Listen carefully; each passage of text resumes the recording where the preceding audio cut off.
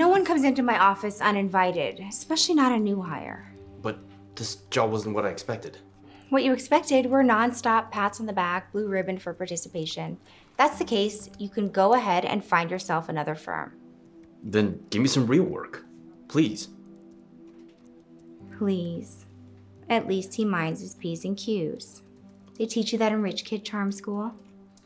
What's that supposed to mean? It means I know your Ivy League MBA degree was fully paid for by Daddy. And I'm supposed to be ashamed of that? No, you should be aware of it. That your silver spoon upbringing has made you soft and weak. And because of it, you'll be eaten alive here. Want to know where I came from? A hellhole. And I had to crawl my way out of it, knowing that the only way to rise to the position I'm now in is by realizing that everything has to be earned, not gifted. Simply put, grow up and do what I ask of you. Okay.